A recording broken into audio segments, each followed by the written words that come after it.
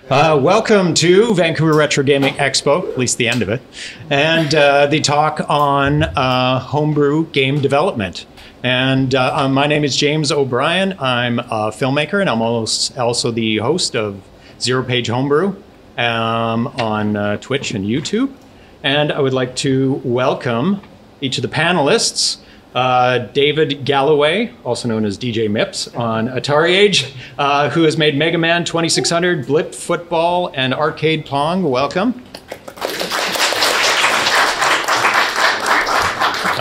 Daniel Savage, who has made Wizard of the Board on N64 and Lunar Assault 64. And Brian Provinciano, who made Grand Theft Endo, Retro City Rampage, and Shakedown Hawaii. So we're going to be talking all about homebrew and why we do it and what it is about and how it's made. And I just want to read a little bit about what I think homebrew is. This is a little write-up I did in a homebrew book. I said, homebrew is the umbrella term for new video games made for classic consoles. Just as the term homebrew is used for people who enjoy making beer in the comfort of their own home, the programs that homebrew coders create are often conceived of and created by one person in their spare time. But unlike a limited batch of beer, these games can be enjoyed by everyone. When talking specifically about the Atari 2600, software made after the discontinuation of the console in 1992 is considered a homebrew. For the 2600, homebrew usually comes in the form of original games, ports of older arcade games, hacks of existing titles, or even non-interactive demos. So that's just my definition of homebrew, and I know there's lots of different definitions of homebrew, but we'll probably get into that.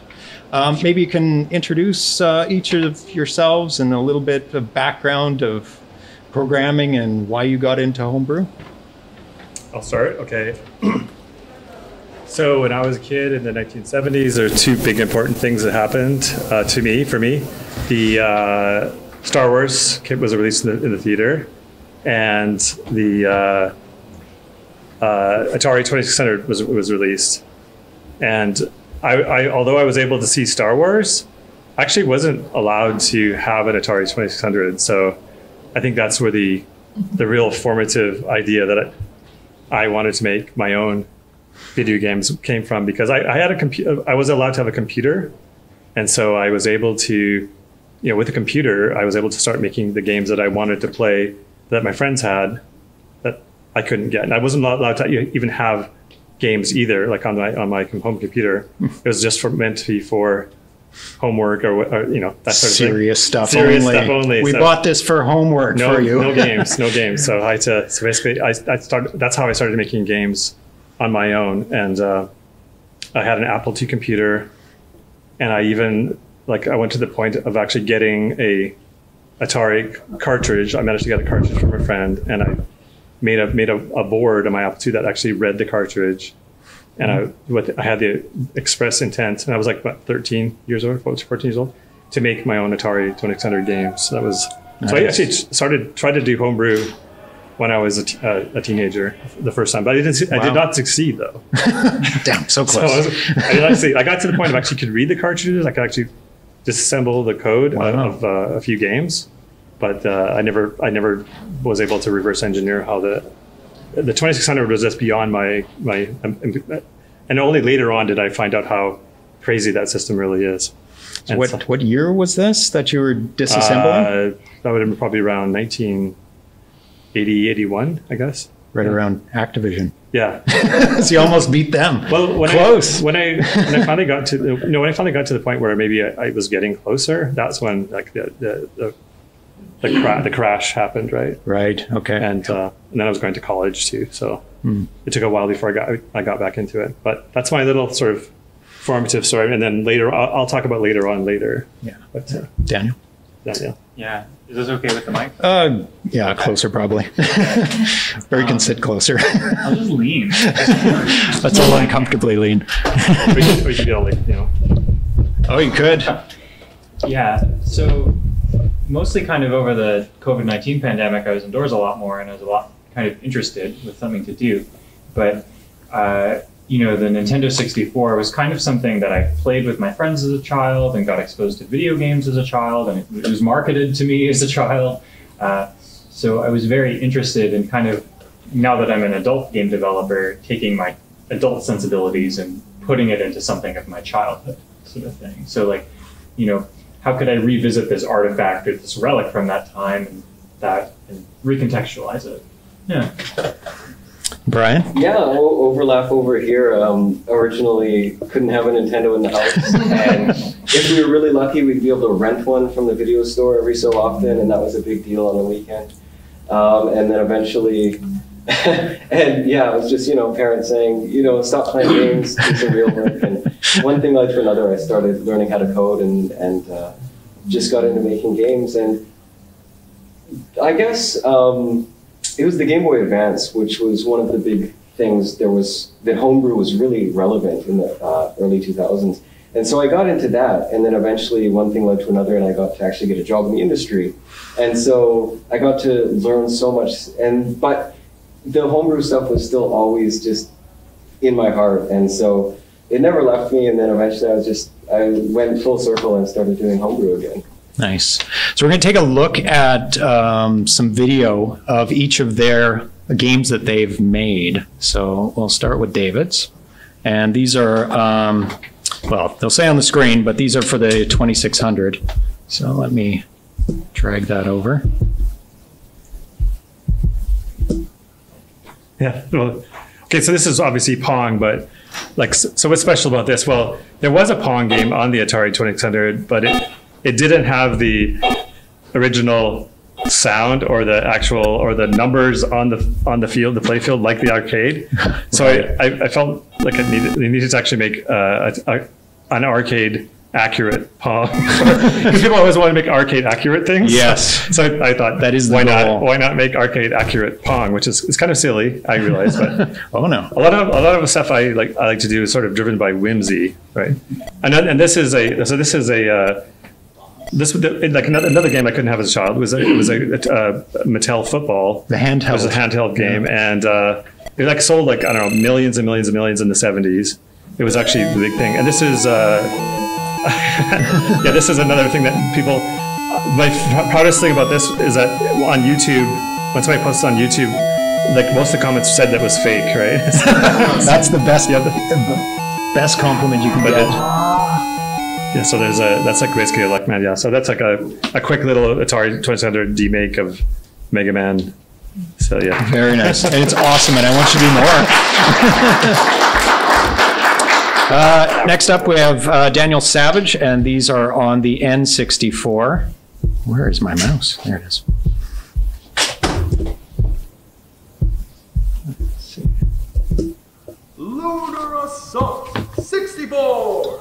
So this game was for a competition in 2020, and it's kind of like it was meant to have kind of this grand, kind of zany, tongue-in-cheek space kind of feeling. And I really wanted to kind of get something that had just untextured polygons and weird shapes and colors, nothing that would feel like Ocarina of Time or Mario or a typical N64 game sort of thing. Yeah, and kind of this 3-act story about being demoralized about your day job. Interlude. And yeah, it was, I think in the video, one of the judges of this competition was one of the GoldenEye lead designers, David Doak. Wow. And he was like, oh, it's really clever, you know, I like the plot. And I was like, oh, I'm normal, this doesn't happen. Yeah. Many have entered. And this is Wizard of the Board, which is it's your new one. Yeah, it's my new one. It came out last summer. They shall be known as a wizard. It's like a first-person voodoo chess action puzzle game. Oh yeah, it's that genre. Yeah. Kind of that sprawling genre. Yeah, use the C buttons to control things around. And I don't know how to describe it. I really wanted something that didn't feel like a good over evil triumph sort of ending. I wanted something a bit strange. So who's that? The cutscenes again. Yeah. In this one. Yeah. Storyline based. Totally, yeah. You know, I definitely the N64 has a particular like feelings or ideas associated with it, right? And I really wanted it not to feel like that. And this is some of the games Brian has made.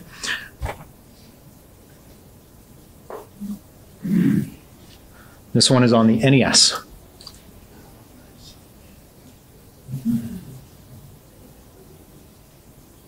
Astounding looking for NES. I mean, that's for sure. I did this 18 years ago, 19 years ago. So it's, I mean, it was so fun to do. And what had driven me to do it was I wanted to, I just kind of wanted to see if I could get the whole gameplay experience of a PS2 game in 2D on the NES. And there were the Game Boy Color GTA games. And they had some rough edges, but you can't fault the team for that. They probably had 6 months to do it and all that. So what they did was amazing. But I kind of thought, okay, we can kind of take that kind of idea and flesh it out more and stuff. And as an indie developer, you can have infinite time to do that.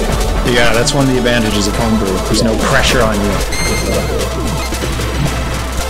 And so then this was, I decided to do an original game for modern hardware in the style of the NES open world game. So that's where this came, and then eventually I started optimizing this more and more because it takes time. You're balancing, should I develop more missions and more levels and more content or optimize the code, right? And so at the end of the day, it's like, no, just make the best possible game I can make. But once that was done, I was like, okay, let's see how much I can optimize it. Yeah. And so this I've been porting to probably almost 20 platforms, so all the way down to DOS and PS1 and Game Boy Advance and everything. It's crazy. And then this is the latest released game, so this was Shakedown Hawaii. So I wanted to take things in a 16-bit direction, sort of 16/32-bit era. It's pixel art still. And so then this one I ended up releasing on Wii and PS3 as well as the modern consoles. And I do have a PS2 port I did on the side too. It's kind of almost, it's not quite fully done, but it's fully playable. So I just keep porting these things just for fun. So yeah, it's kind of, I have my original Homebrew projects and then I have my porting these existing games to subsequently older platforms. Which kind of brings up the question of, especially with your game, what is Homebrew to each of you?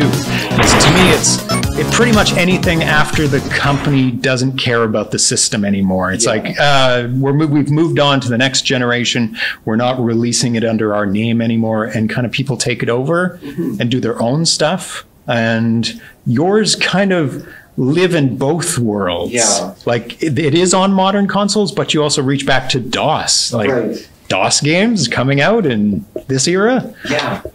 Yeah, it really was a dream come true. And the fact that we can do physical stuff now makes it possible because I mean, we'd all still be doing this if we didn't have physical releases, if we weren't making money from it. But the fact that we can make at least a little bit of money doing a DOS physical release, it kind of can help fund the game. And with those funds, you can make it more than just a demo or proof of concept. Mm-hmm. And I know in the 2600, that's definitely in the realm of Homebrew. I don't think Atari cares about the 2600, even though they've released some cartridges that plug into a 2600, like today they've been releasing them. Yeah, there's been some stuff like there's been like some hardware released, right? Yeah. For that run stuff, and sometimes people have got their Homebrew games on those hardware releases too, like the Cavern of Mars. Yeah, the ones that plug in HDMI and some homebrews. There's some crossover, there's right? Some crossover. Yeah. Some modern homebrews have made it into some of the like mini versions of the games. Yeah. Mm-hmm. So. And the NES is the N64 is like in the past. And I have a question. Yeah, I wonder if I don't know if you're going to ask this question, but I'm curious. Jumping ahead. Let me know. Yeah. Like, what did you guys for you folks over here? How much of your homebrew did you do by yourself, or how much collaborators did you have on your projects? Like, because I probably should mention some of the collaborators. That is a question. Okay, We can skip to that now. That's good. Okay, I'm just super curious. Sorry. Yeah, because Homebrew usually is like a one-person thing. It's a game that you wanted to see on the console that never existed on the console. But, you know, when you get past like the 2600 stage into bigger and bigger consoles that have lots of graphics and you have ability to do music, it's a lot for one person. So maybe you could talk about the collaborations that you've done with your games. Sure, we can keep it in order. So for the first game, I did most of the 3D models and the sprites and the various like sound effects and stuff, but I didn't know a lot about composing music, and I would say I still don't. So I borrowed those from Creative Commons. In the second game, though, that was kind of the next thing I really wanted to push myself to try to do, was figure out how to compose maybe just like a 1-2 minute song that kind of goes on loop. And so I watched a lot of YouTube videos and tried to get a better sense of that. And then figure out that, I think, in Wizard of the Board, I was a little more composed there. And I feel like I did everything, but, you know, going through. Yeah. Yeah, originally I did everything myself. And, you know, it kind of makes me cringe a little bit because when I look at Grand Theft Auto, I'm like, oh, that, you know, art is a bit rough. But there are so many benefits of when you do it yourself, because it's just like you could be up at 3 a.m. and you've got an idea in your head, and it's just like, I need to do a sound effect, I need to do some whatever, I need to do a little sprite for this and do some code, and then it's brought to life, right? But when I decided it's time to collaborate, it's like their art is so much better than mine. I couldn't compose music anywhere close to what they compose and stuff. So the games just end up becoming so much better. But at the end of the day, I still haven't really given up the keys to the code. So in the design, and so I get help with the art and audio, but everything else I'm still kind of in charge of. Yeah. Let's talk about the consoles, the platforms that you chose, and why specifically did you choose like the 2600, the N64, and the NES, or the variety of consoles that you chose to develop on? Was it the limitations of it? Was it the nostalgia factor? Was it the abilities of it that played into it? Okay, so for me, it was just like an unfulfilled, like I hinted at the beginning, it was just unfulfilled quest, like a life goal to do a 2600 game. Yeah, like I always wanted to do it. Like I idolized the programmers who did program. Like I mentioned to one of the audience members, like David Crane and the Kitchen Brothers. I actually followed them in magazines and stuff. And so for me, it was just like I've always wanted to do that. I just wanted. When it was possible finally for me to do it, then I was all over it, right? And I still actually want to continue making more 2600 games. Yeah, because making a game on the 2600 is like magic almost. Yes, it's so primitive but flexible at the same time. Yeah. Yeah. So I will be like, I'm planning also for like to do, I also want to do like PS1 games. That's one of my other loves, and also Vectrex. But yeah, and also NES, of course. Everybody wants to do NES, I think, but at some point probably. But I'm actually working on an adventure game on the NES, a really simple one that's sort of similar to Ys, the Ys type games, where you actually bump into people to fight them instead of that. That's one of the main features of Ys I liked, and so I'm working on something like that. But anyways, I'll throw it over to. Oh, initially it was just a passing curiosity, kind of seeing that it was maybe kind of possible to do on the internet, and I was locked indoors during the pandemic. But I guess as I became a little more curious, I began to think maybe more critically about the game console and just what I saw on it and how I thought I could potentially express myself with it. So it kind of grew in that way. Okay. Yeah. And the NES was your first big one? Yeah, for me, it's a mix of just love for the platform, nostalgia, and the dream of what it would be like to develop a game for this platform I grew up loving, and how far I could take the platform, how far I could push it to its limits. And then other platforms that I might not be as in love with, but I'm just curious about, could I optimize this code to run on these subsequently less power consoles and stuff? Right. So you take it from the most and then scale it down? Pretty much, yeah. I mean, that's probably the best way to do it. Yeah, and well, it's one of those things where if you go from, like, let's say PS4 to PS1, you just think, oh, that's such a giant leap. But you're like, well, what about PS3? Oh, that works. What about PS2? Oh, that works. What about PS1 now? Because as you optimize it for one, it gets so much closer to reach to get to the next one. So yeah. Let's talk about the tools that you use and the way you develop it. Like, you can make a game on Notepad and then compile it, but what do each of you use in your day-to-day programming of your games? Do you use stuff that was used back in the day? Not for 2600, I'm sure, or do you use modern ones, or have you developed your own? And I know that's a leading question. Yeah. Excuse me. I think for the 2600, it's like not. Maybe I just don't know a more modern way to make a game, but I actually did program 6502 systems back in the old days. On the, like, say on a Commodore 64 game, we had the Amiga with a text editor, and then we had a cartridge that plugged into the 64, and then we'd just download the code, we'd program and then download the code to the 64 that way. So across development. So it's not unlike that, I guess. Although I think that most of my development was actually in the emulator, like using Stella. So I would actually use the Stella debugger. Really? Yeah, I actually programmed most in Stella, and then I had originally had that cartridge on this 20. You probably remember the name, the one that has the actual, like, was that tape? You could actually you could play audio to it, and it would actually download. Oh my God, I was talking about it earlier today. Yeah.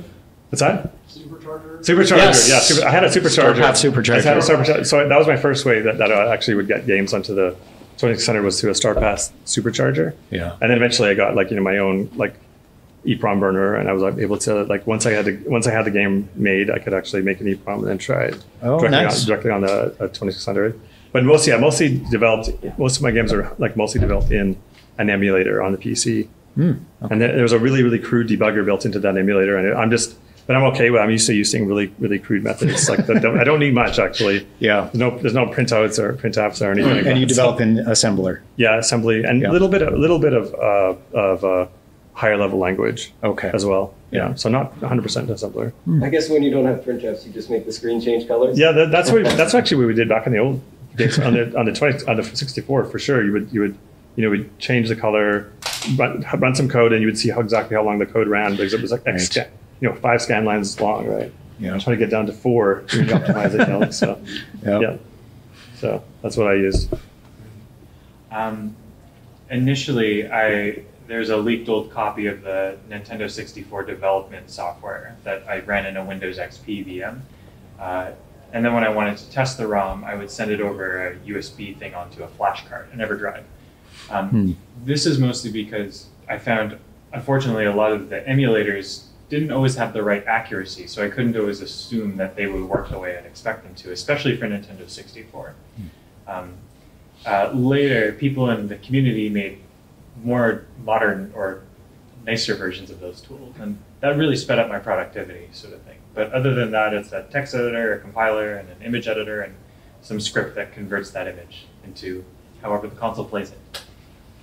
Yeah, so with all these different platforms, it's totally different with all of them. So early on with the NES, I was wiring up my own EEPROM cartridges and burning EEPROMs and stuff, but still trying to develop as much using an emulator to save reduce the workflow. And eventually I built kind of similar to Copy NES, a dev kit type thing of my own.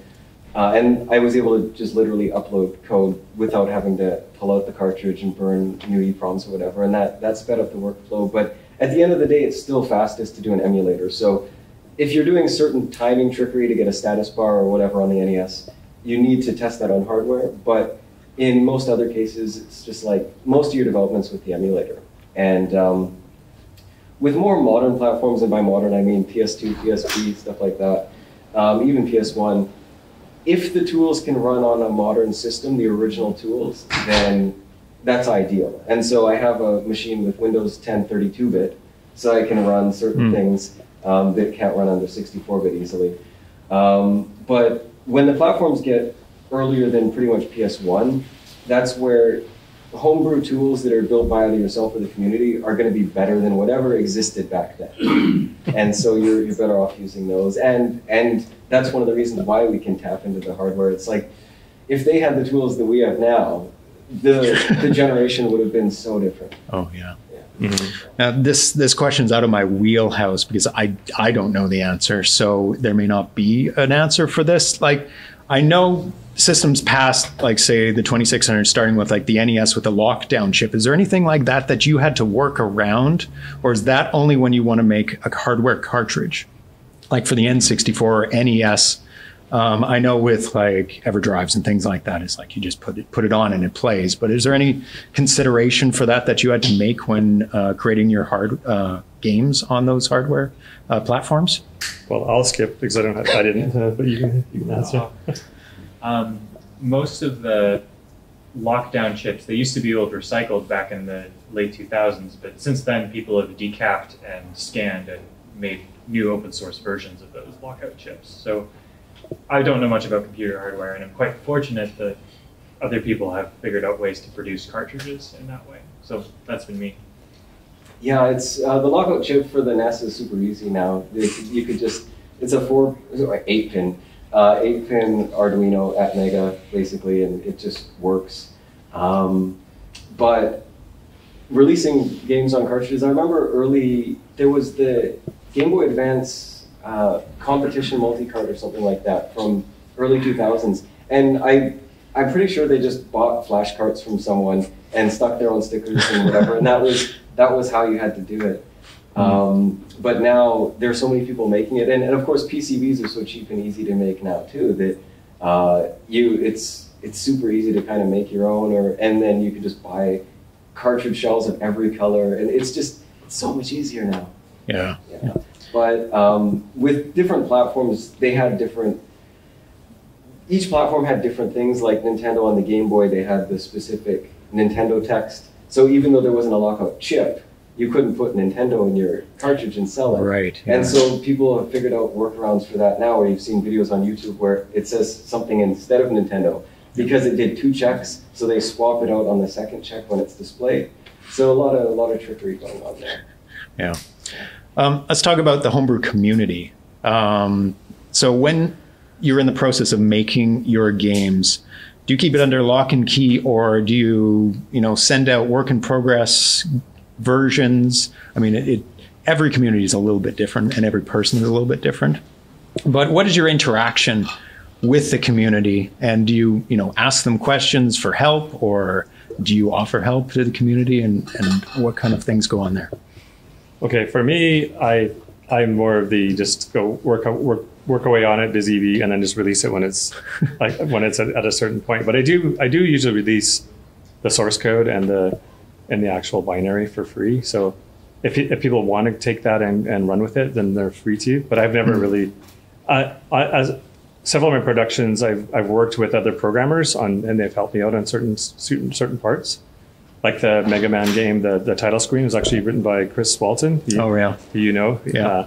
So Chris Walton did the title screen, and some of the music was done by another programmer. So, like the music driver, that is. So I didn't actually write every single thing in there. So I do keep abreast of what everybody else is doing, and I use, I get help from people, and I do get like questions answered when I run into problems. But I don't really do the thing like green light, that have everybody contribute to the game design. Yeah, everybody has their own approach. I don't do that. I just like it's like I like the idea that I can just do it all myself. Yeah, and not have to. Sometimes the community takes control of the ship and steers you in a direction that you weren't really wanting to go. I'm more just like build what I want to make. So this is release it. You like it, you don't. It's my game. So, but I mean, I don't mind like once I release it, I don't mind getting like feedback, and like somebody said I should support like a Mega Man support like 2 buttons, and I go, that's a good idea. With Sega controller, so I'll probably go do that eventually. Yeah, I'd love to see more of the Mega Man. Yeah.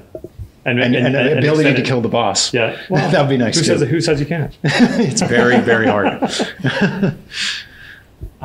Typically, as far as working on the game goes, I'm not doing it as a big or a serious commercial thing. So I'll just have the source code public on GitHub while I'm committing and pushing to it and working on it. Nice.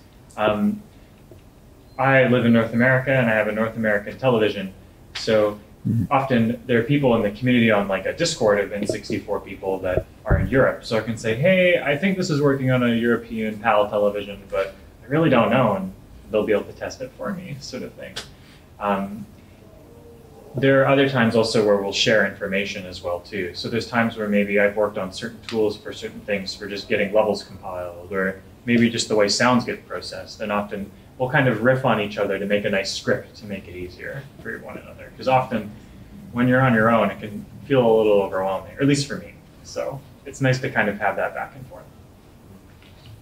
Yeah, so I've kind of, originally I was super into the community and super active and posting the forums and all that. And then I kind of fell down that rabbit hole of, I'm so busy, I have so much work to do, I don't have time to do that, and started just working in a hole. And I really need to get back in active in the community and stuff. And similarly to that, as an indie, projects often balloon in scope, and you think, okay, it'll be a 6-month project, whatever. And then you're like, but if I added all these, it would be so much better. And then it ends up taking 2 years, 3 years, whatever. And so I decided after a couple projects of being delayed and people saying, when's it done, when's it done, when's it done? I was like, okay, you know what, I'm just not going to announce until it's done. And meanwhile, now it's been 3 years of like a whole bunch of projects I've got on my, that I haven't announced yet.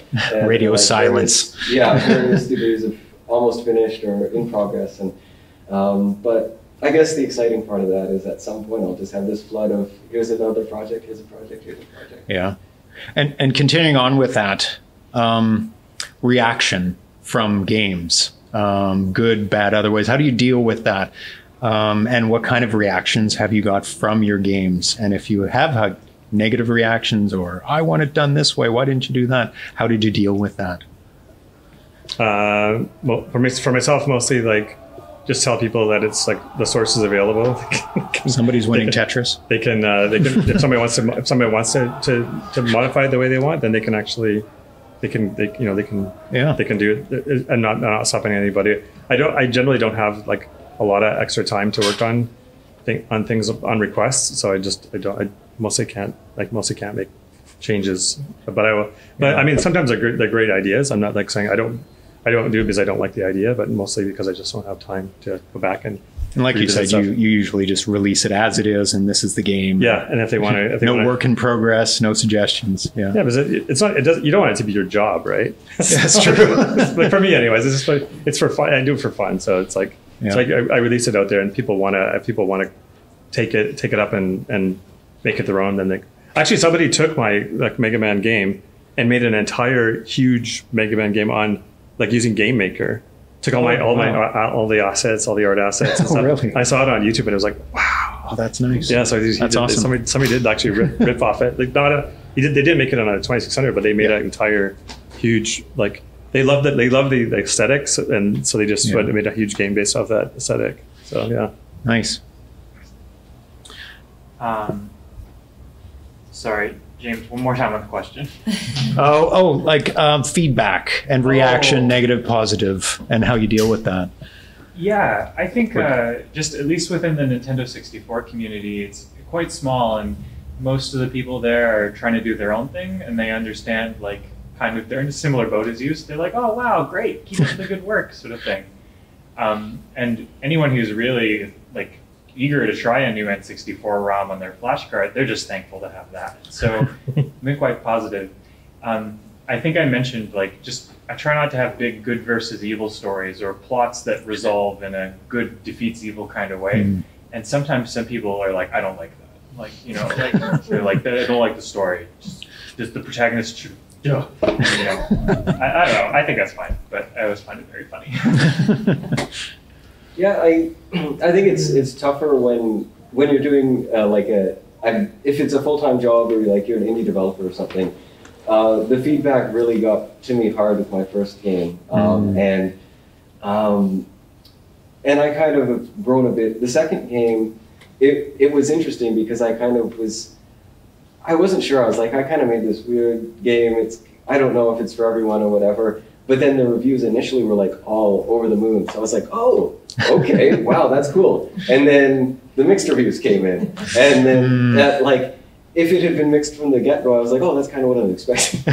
And so it's all relative and whatnot. But you know, when I get feedback from people generally, it's just like, I know it's not for everyone, and it's like, I just nod my head, like, I'm like, yeah, no, you're right, yeah, you know. And so it's, I guess I've kind of become my own worst critic. Mm-hmm. And I think all of you work in game development as a job. So how do you balance that with the games you want to make on your own outside of, you know, being paid for it? Obviously you can release them and make money on it, but your passion projects, how do you balance that? It's like, oh, I haven't got to it in a couple of years and I should get back to it. How do you do that? How do you balance that? That's very difficult, actually, to have a full-time game job and actually work on Homebrew, because for a lot of people don't want to go program like games all day and then go home and program more games. So yeah, exactly. So for me, it's just like basically like when I have a vacation and long enough time that I'm, you know, or stretch of time where I can actually kind of separate from work and then go work on my game. So I haven't actually done a lot of work when I'm on a project that's really busy. So there's big stretches where I'm not actually doing any homebrew work, unfortunately. Mm-hmm. I would need like a big break. Yeah. So I'd have to like quit or something. Yeah, work on them when you retire. But I think I think I will actually, you know, next time I have like, you know, Christmas vacation's a good time. Yeah. To do stuff. Yeah. So I do see a lot of activity during Christmas vacation in the 2600 homebrew scene. Yeah, that's the perfect time to actually boom. I think, like it's probably not good for my health if I'm sitting that much all the time, right? So I very much, I think often there are these competitions or game jams for it where I'll have this dedicated chunk of time where I'll say, that will be my weekends and I'll really put my best into that and do that as a little sprint. And, you know, my friends and family are very accommodating with me putting that much effort into it. And I find often at least that gives me a focused goal and it helps me prioritize and make sure everything's polished up and has a bow on it, sort of thing. And I think it's emotionally for me, because I think people who work in video games really care about video games. It can be a bit of an outlet from just the 9 to 5 grind and, you know, the real complications that come from that. Yeah, I mean, for me, after I finished Retro City Rampage and I was kind of exhausted, it was just years and years working 7 days a week, and I knew I needed a vacation, but I'm not generally the type of person to sit on a beach. And so I decided, okay, I'm going to take time off and I'm going to use that to see if I can optimize this game to run on DOS. and that, for me, was the most rejuvenating, fulfilling experience. Wow. And that it kind of started a thing where it just like made me aware of that. And from that point on, it would just be like work on a project and then take some time to work on the PSP port, work on the project a bit more. Like basically, if I'm starting to feel burnt out on game design or any sort of real core of the content, then I was just like, okay, I just want to work on some technical optimizations. I'll port to PSP, I'll port to whatever, and it's gotten a little bit out of control sometimes where I end up spending like 4 months straight on PS1 stuff, which is not as productive, but it's so rewarding, and especially I think a lot of people, we suffer from burnout during all the past 2 years and stuff, and so spending it, you know, it's better to be spending 4 months on PS1 coding than sitting doing nothing. It's funny taking a break from coding to code. Yeah, but it's a different problem, because a lot of when you're doing modern platforms, like people will ask, oh, are you releasing on this modern platform or that one? And I'm like, number one, I know it would run on there, so there's no technical question of like, could I optimize it? And number two, most of the work isn't porting it. Most of the work is creating the leaderboards and the achievements and designing 10 different banners of different sizes for each platform with your logo and all that stuff. It's just, that's the stuff that's involved with porting these days. Yeah. And before we get to any Q&As, are there any games you're working on right now or concepts for games that you want to make in the future? For me, I'm not really working on anything super exciting. I'm working on I have something very, very minor, which is like there is like I did the Amiga Ball demo for the 2600. Yeah. And this is not even a game. So I I decided I started on that on the Vectrex, so I'm making a meat and ball demo for the Vectrex. Nice. So that's a good practice exercise to get into it, that's right? basically, yeah, because I haven't really done much Vectrex programming, so that's kind of a warm-up for the Vectrex. I'm looking forward to your Vectrex game then. Yeah, and then I, like I mentioned, I'm also working on an NES adventure game that's sort of like in similar mechanics to Ys. And yeah, I mean, I have the idea that I'd like to do a PS1 game as well. And I also thought it'd be fun to do. This is not really a retro homebrew game necessarily, but I'd like to do a vector game. So a vector game that will work on a Vectrex, but it'll be running on a like an ARM processor. So it's not gonna be using the 6809, but it'll be running like a PS1 era game. Nice. Which I won't say which game, but it'll be a PS1 era game. Yeah. Running in vector mode, Well, so converted to vectors. That's all the new hotness now. Externalizing your your processing, and then just using the computer it as a display. Yeah, and I'm the first person to usually poo-poo the people who do that. So but here I am. I think I'll do that.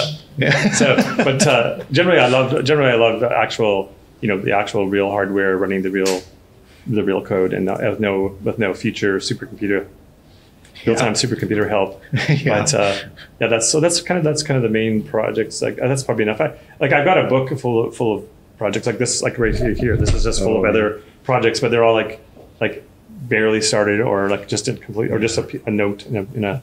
I think most developers are like that. They've got just pages and pages of ideas. I've got infinite ideas and finite time. So yeah. Oh yeah, and that's another thing is like people coming up to you is like, oh, you should make a game about this. It's like, I'll put it on my list at the bottom. Who do you think I am, Shampoo? Yeah, exactly. Champ, John I'm not Shampoo. Champ Games. Come on. Yeah. That guy's like really productive. Yeah. Yes. You were saying that you created your models for the N64. Which program to use to create the 3D models, or did you code? Yeah, I'll just answer. His question was if how I made the N64 models, sort of thing. Essentially, the models are made in Blender, and I wrote I wrote a little Python script that exports that to a display list. Oh, nice. But they're only vertex colors. I don't do any UV texturing. Oh, okay. Yeah. And so upcoming ideas anyway, at least. Over the holiday, I played the switchboard of Phantasy Star on the Sega Master System, and I kind of fell in love with it.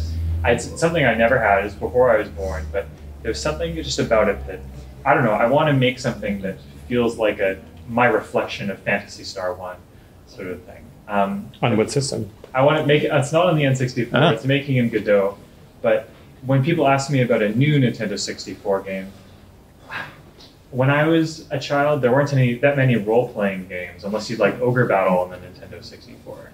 And I sometimes wonder, like, well, what would be a fun little role-playing game to have on that console, right? Yeah. So that's my answer. Two different answers. Yeah, and like I said, kind of 3 years of unannounced projects.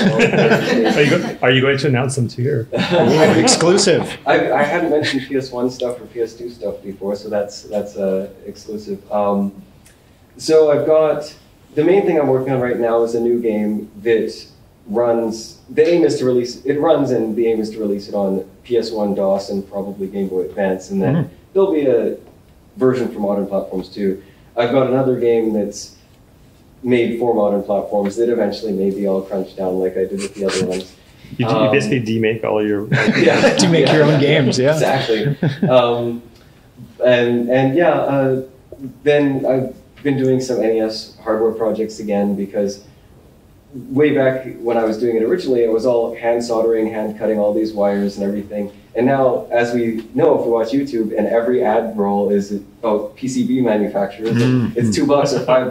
PCB way. Yeah, and so I was like, hey, why don't I just remake all of these old things on actual PCBs? And so that kind of became a fun thing and got me back into it, and then building new projects and queuing up like 5 different projects to send them off all at once to save on shipping. And so that's been tons of fun. But yeah, it's really exciting, and there was kind of the thing for a while where it was like, when I went full-time as an indie developer, it was like, this is how I make my living, so I need to release it on modern platforms. They need to be the focus. And now I'm just like, you know what? I'm going to take a break here and just make it, the old platforms are the focus. And then they'll just happen to come to modern platforms too. And so, you know, it's just different ends of the spectrum there. That's really cool. Okay. Expect to see some carts and stuff next year. Yeah, definitely. So anybody have any questions for the panelists? I have a question. You mentioned that you got Retro City ZeroPage working on a Game Boy Advance. Yes. Is that available or going to be available? It hasn't been, because I did that years ago and I got it 85% of the way there, and then I was like, I need to finish Shakedown Hawaii. I got to put this on hold for a while. And then I just didn't end up getting back to it. And in the meantime, then it was a bunch of work to port to Game Boy Advance, and it was fun and satisfying and all of that. But then when I decided, well, let me see if it could run on PS1, I've since totally optimized the engine and rewritten like half of the code and all that. And so now I'm thinking like, number one, the Game Boy Advance version it could run even better than it did before. But number two, we've also seen Tomb Raider and Quake running on the Game Boy Advance that make an 8-bit style game kind of look less impressive. And so that's one of the things actually where, to me, running Retro City ZeroPage on a PS1, it's fun. And for me, the magic I feel booting up that console and holding the real controller and seeing the game in my hands, I'm like, wow, this feels amazing. But I think to most people, they just see an 8-bit style game. And so that's why kind of doing a 32-bit style game running on a PS1 and a GBA, to me, that kind of feels more exciting, like I'm more tapping into the hardware. So at some point, I'm sure it'll get finished and stuff. But it goes back as well to when you're porting like Retro City was originally built for modern platforms, so I keep optimizing it. But eventually you kind of hit a wall where, for example, on PS1, you have a limited number of draw calls, right? And so if your game was originally built with 8x8 pixel tiles, you're not gonna hit a 60 FPS very easily without all the stuff. Whereas if you build the game from the ground up for the PS1 with like 32 by 32 pixel tiles, then you can just do so much more. And so that was the realization where it's like, at some point, I'm better off to just build an original game for the hardware rather than try and port an existing game, and then the end result is more impressive. Any other questions for anybody? Yes, John. Hey, first of all, thank you for all that you've done. Making your games, you put a smile on people's faces. Sharing them. Just want to say thanks. Covered a lot of homebrews myself, and I just love seeing these different products, and thank you for sharing your stories. Quick question: any one of you played the Playdate, and any plans on? So it's kind of open source, and so any one of you plans of making something for it, or if you hadn't? I know it's kind of limited release right now, but like I just want to know if you've heard of it, played it, and just. I've heard of it, and I think a friend of mine is getting it, so I'll see when he has it. We'll see how. Yeah, the one with the drink.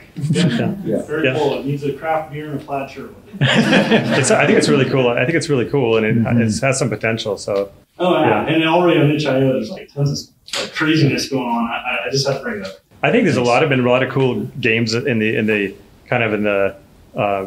virtual console realm too, right? Like I've seen so much. What was that, Celeste or whatever? That Celeste game that was all done in a Pico 8, and that game was addictive. Like and it's just so yeah. I don't know. Those people seem like better than me. I think those games. I would be interested, yeah, to do something like that potentially. Yeah, we'll see when my friend Roger gets his, and I'll check it out. Anybody else heard of it? Using it? I don't know if I would, but I would make a fishing game, obviously. But yeah. Turning the crank would change how you adjust your hat. And that changes how the fish come. And you would play the fishing with A and B. Yeah, so there would be no actual, yeah. Hilarious. Definitely caught my eye and think it's awesome, but right now just too backlogged with existing projects. It's crazy hard to get. It's fun seeing some of the releases for it, because it's like, oh my gosh, every day it's like I'm going on there like, what, they made that? What, they made that? Even they made a Rickroll.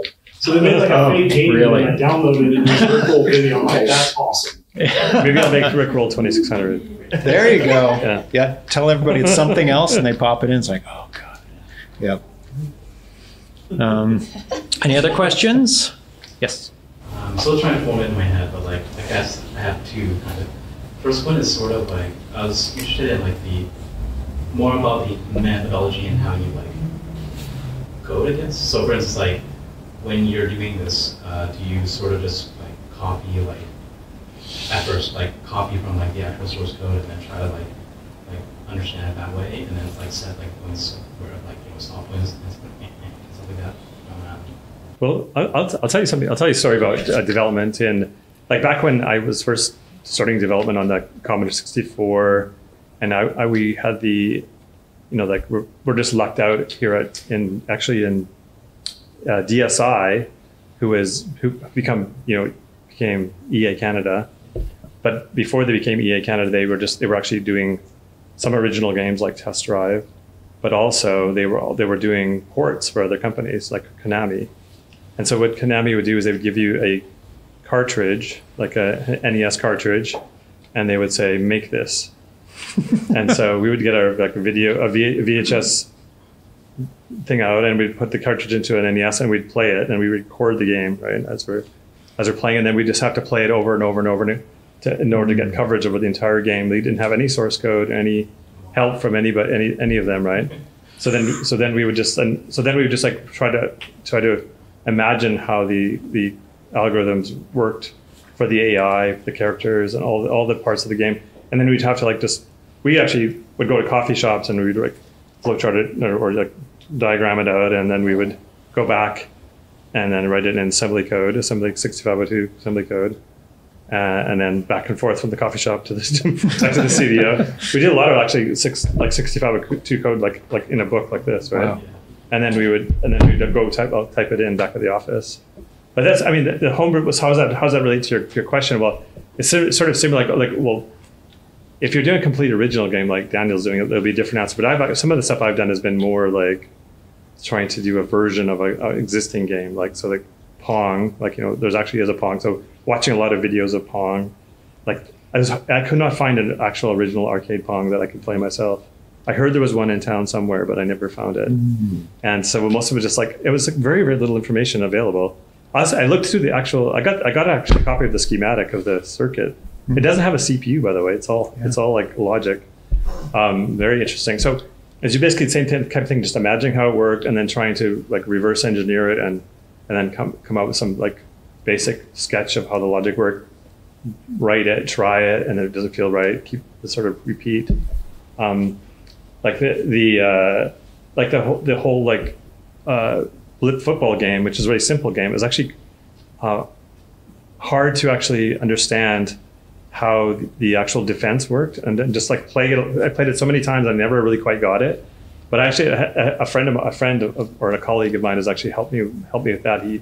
He had some insights about how it might work, and all it really is I can just they just randomly move forward or down. That's really the inner loop, is I could randomly move forward or down depending on where you are to them on a tick, right? Like they wait, and then then they roll a dice, and they either move forward or they move down towards you, and that's their AI basically. But I couldn't actually come up with that for some reason. So, and I had all these more complicated solutions, and they didn't play right. So it took me a long time to get that one down. And then the Mega Man one, a lot of people have done Mega Man games, and I didn't like any of them. They didn't feel right. They just it was particularly in the way that he jumps is very, very, very peculiar, right? Yeah. And I tried tried over and over to get it right, and just could not get it right. So what did I do? I fired up an AS emulator, and I spent 2 days just stepping through the code like meticulous until I found the actual jumping code. Oh, wow. And I just cloned it basically into my game. So my game has it does feel right. The constants are different, but actually I'll admit right here, for the first time, I actually copied the code from the original Mega Man game. For jumping, specifically for jumping. I'm this is how. And that when I finally had that basically just copied, it was okay, this is exactly how this works. This feels good now. Oh yeah. And actually, then at that point forward, I felt really energized, and I could make the rest of the game because I kind of had the DNA of Mega Man at that point. So it's being able to recognize if you're making a version of a game, it's being able to recognize. I think I have the same, similar talent. A lot of people have this talent of music, right? If you're not very good at composing music, but maybe you're at least good at understanding when music is bad, right? So you can just like throw something out there, listen back, oh, that's terrible, and just keep iterating. Oh, that's terrible. Keep iterating. As long as you have an idea of when it's good, then you can even if you don't know how to make music, you can actually make music eventually. Succeed by failing. Succeed by failing over and over and over and over again. But I mean, that's similar. Like I said, similar how adversarial AI works, right? Yeah. Yeah, so that's true. You're doing it to yourself. You're your own like random thing. Like, no, that's terrible. That's how adversarial like AI networks basically generate like these neural networks and machine learning. So if you're, I think it's infinitely more complicated and hard to dream up a game completely from scratch. Yeah. And I admire the people who do that. So most of my games are pretty much like pastiches of other things. So, but to you, who actually tried to make more original games, I'll let you talk. Yeah, I'm worried I'm not going to answer your question right, so forgive me. And, but definitely, like these games here, like I had a 2-month span to do it, and I knew a bit of programming and a bit of art. So almost like that, I'm just kind of spitballing ideas in my brain where I'm like, what about this? And I'll have 2 things. Like, do I like it? Do I feel like that's fun? And then I go, okay, yeah. And then I'm like, do I feel like I know what I know to program it? I'm like, no, and then I'll go to the next idea. And then like with like the chessboard pieces, I was like, okay, yeah, I think I could do that. I feel confident. And then I just commit to that, and that's my 2 months. So it's just like over, perfect, go. Yeah. Yeah, as a programmer, I've gone through periods where I was first learning and getting the hang of things, and then I went through a period where I was known as just this machine that was just writing code so fast and so productive, and then I became super slow. And it's the reason is because when I was super fast, I wasn't necessarily writing the best code or whatever, and now it's a decision paralysis where I'm like, okay, there are like infinite ways I could implement this algorithm. Which approach should I take? And I think the best solution is, I should take my own advice. Is just pick one of them and just go. But instead, I'm just staring at the screen, like, which is the best, most optimized one? And that's something it's another hump I need to get over. It's tricky. Yeah. I'm not advocating this publicly, but there's something called Balmer's Peak. Have you heard of that? No. That's basically, you drink. You can't drink too much, but you drink just enough. You get over the paralysis. Like, yeah, this code's great. So no, maybe that's about it. Maybe that's bad advice, but there's some sort of grain of truth to that as well. That you just need to kind of just move on from. I know exactly what you're talking about. Like just sitting there. I mean, it is something that's one of the things about developing on PS1, particularly, was just because the memory limitations are so tight, and of course, 2600, different game, of course, but very tight. But when it comes to that, I'm constantly making the decision of, do I add a data table that's kind of wasting memory? Or do I add some code? Because, for example, you could add a data table, like let's say you have an array of objects, and you want to have a flag whether the object is collidable, right? And so you could just have a table that with an entry for every single object with just a 1 or a 0 if it's collidable or not, even though only 3 objects need to know that bit. But then if you add the code to just like, if this object, or this object do, that's actually more memory. So you figure out in all these cases, it's like, waste data but save memory, or write the code. And today I even had a thing where I was like, do I make that data driven and add a thing in my exporter or do I just add an if statement in the code? And I was like, you know what, just if statement. No example. A good example of that is like a pinball games on 8-bit systems. Do you basically define all your shapes as like lines, segments, and spheres, and collide against all these But it turns out a lot of people, what they end up doing is just making a giant bitmap of the actual like structure of the pinball table, and so all the collision is just against a bitmap and not against like a procedural like surface, right? Yeah, kind of like Sonic or something. Yeah, so there's that decision, and of course the bitmap method takes a lot of memory, though, right? Yeah. Versus like the procedural one, where you actually have like a spheres and lines and all that kind of stuff. So that still comes up even in modern games. Like that decision between data and doing it procedurally. So. Any other questions? I was gonna, Oh. no. Yeah. Speaking from experience, there's a whole myriad of sort of skills that you have to use when you're basically working on your own, like whether it be art assets, music, code, design, all these things. And there's always something there that's a bottleneck for you. How do you cope with that? I think that is one of the biggest barriers for anybody that isn't making homebrew to get like over this big hump of like even just getting your first Hello World game running. And I think that I feel like when I first started, that was just a huge problem. Like you basically have to be really self-motivated, willing to write your own tools, willing to like reverse engineer the hardware to figure stuff out, read the docs and just try it until you got it. But now I think with these homebrew communities that are out there and the tools that are out there, it's actually gotten a lot easier. There's even a system, and I'm not saying it's like it'll anybody who's really into optimization, they're gonna like look at it sideways. But there's actually a thing called that somebody made that's called like the 8-bit Unity. So the whole point of the Unity, the actual tool that's used by professionals, is that it's really easy to create something and deploy it to a bunch of different platforms. Like you write once and it deploys it to multiple platforms.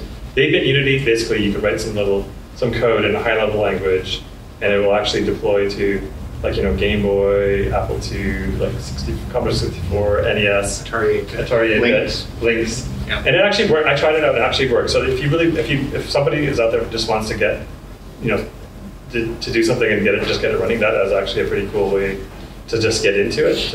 At the start, you can actually get something working on any platform, or at least on the platforms it supports. But it's actually very, very inefficient. So, but if you really want to get into like actually doing a full, like if you have a very ambitious project, then yeah, you're going to have to like basically buck up and learn how the hardware works yourself and learn how to write your own routines and do it. And basically, I think like learn from other people's projects, like look at their code and how they've done it. There's like I think there's enough tools out there that you just.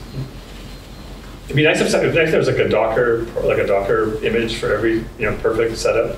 So you could just somebody could just hand you that and you could just start working without having to get everything together, because I think it's really deflating for a lot of people who've tried to build homebrew stuff and they couldn't even get past actually building the compiler. So yeah, that's so common, and I remember just being it's funny because like 20 years ago it was daunting where they were just like, here's a compiler for this console, a homebrew compiler, build it using this Linux makefile or whatever. Yeah, just build the tools. But even today, it's still like that. And so there's so many times where it's just like, here's the SDK, compile it yourself using, and no one likes reading anyone else's makefile. Any other questions? Oh, maybe not. Maybe. Oh, I mean, I can't. That's your You're talking about bottlenecks, right? Sort of thing? Yeah, and like coping with the frustration of just having that weak point just get highlighted because you're the only one doing it. Yeah, I think like when it comes to a project over a very short scope, like knowing what your game is can help you anticipate those bottlenecks in advance, sort of thing. And I'm sure anybody can say they want to know what their game is, and there's always unexpected things, but I've always found like, if levels are hard, I'll spend a little more time making sure the levels are ready, sort of thing. But when I'm meandering, that's when I find all my bottlenecks. Yeah, when I was starting out, I did a very common thing, which was just spin my wheels building this ultimate engine because levels are going to be easy. When in reality, I was honestly admitting to myself I was afraid that I wouldn't be a good designer, and so I was procrastinating on that. And eventually, once I just buckled down, and I was just like, let me do this. And then I got super into level design and learning what makes a good level and all of that. And it's a task switching thing for me. So, and it helps kind of where it's just, if I start to feel a bit tired of coding or tired of doing art or tired of design, then I can switch to the next thing. There can be a period where I'm kind of a bit foggy because I haven't been doing design for a while, but then, you know, it's like riding a bike, I get back into it. So it can help me, it can help you be more productive when you're switching between things, but it can also kind of, sometimes I get into periods where I'm just like, I'm just all into code, and I just want to code, and I want to optimize code, and whatever, and I don't want to do design.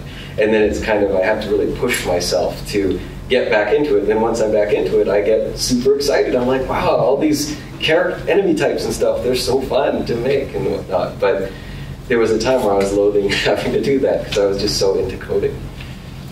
One thing I would say, one thing I noticed was that well, I'm a coder by profession, so coding was the easiest part for the Homebrew, and I really enjoyed doing like bit pixel art, but not necessarily that good at it, and it probably took like 8 times longer just to do the art for me than the code. So that was my bottleneck, was actually doing art. Yeah, it's the same. I mean, I love doing pixel art, and it takes me probably 8 times longer than someone else too, and it doesn't look half as good. Yeah. It doesn't look a quarter as good. So at the end of the day, I was just like, you know what, I'd rather this look good than just have my sole name on it. We'll do one more question. Yes. Kind of an opposite question, what was your favorite asset or feature that kind of expanded your project? Well, I don't quite understand the question. Do you have like an asset or a feature that kind of opened the door for your project? Maybe it was something that optimized it to a point that you could have it on an older platform, or maybe it was just... Well, like for Mega Man, I guess I was actually struggling with it for quite a while until I actually decided to forego trying to fit it into 128 bytes, which is what you have on a stock Atari. So I actually went to the Sarah cartridge, which was in the day extra RAM that they provided, and it was in games like Crystal Castles, you know, that were released by Atari. So it had an extra 256 bytes of RAM, I think, and I needed pretty much all of it. So that was probably what unlocked my Mega Man game, was like getting past the limitation of just the 128 bytes of RAM. So. For the longest time, I just wanted to make smooth vertex-colored polygons on the Nintendo 64. And I really liked that. I thought it looked fresh, and I was just struggling through it. I was really pushing myself. But the moment I embraced textures with like big textured characters jumping up and down, or like textured walls, or just their face changing, that was when I really started injecting personality into the ROMs of the thing. And they weren't complicated, they're technically impressive textures, but they just activated my inner sicko that really made the game bloom.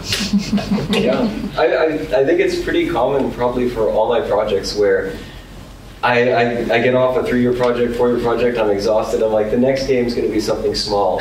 And I start something small, but then all these light bulbs go off about, but if I did this and if I did that, it could be so much better, and then it always kind of just grows into it. So that's just kind of my day-to-day. Well, thank you so much for joining us here for the panel discussion. I want to thank David and Daniel and Brian for being on the panel. Thank you for coming.